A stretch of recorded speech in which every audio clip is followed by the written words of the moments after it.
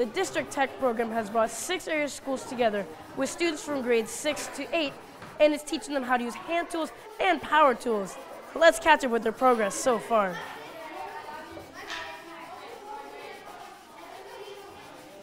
Describe what learning we'll see today.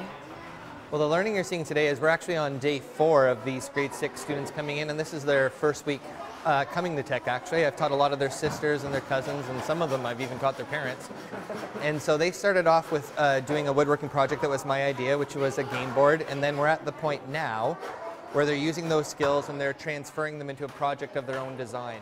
My favorite part was that I can make the stuff, and I didn't know I could do that before, and now that I've discovered something about myself that I can do that.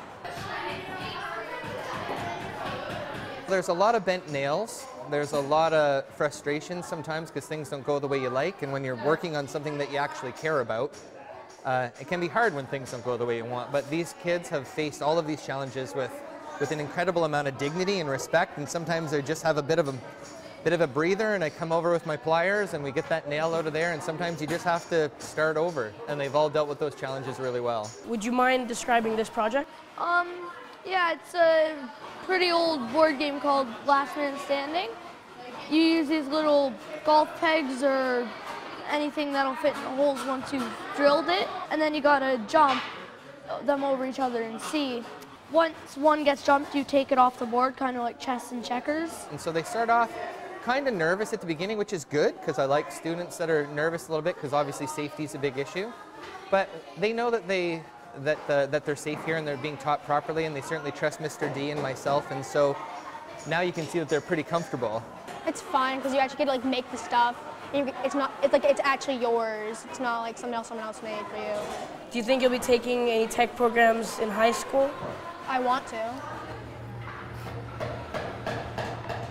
So what we've learned over the last 10 years or so is that the students who participate in this tech program, when they go to high school, they're really confident.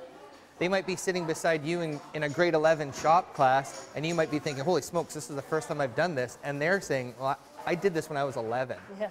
And so they have a lot of confidence when they transition in the pathways to secondary. And we're realizing now that that has had a huge impact on their success in high school. The District Tech program at Molly Brant Elementary School teaches students science and math in a hands-on experience. That really brings learning alive. Learning in Limestone is brought to you by the Limestone District School Board.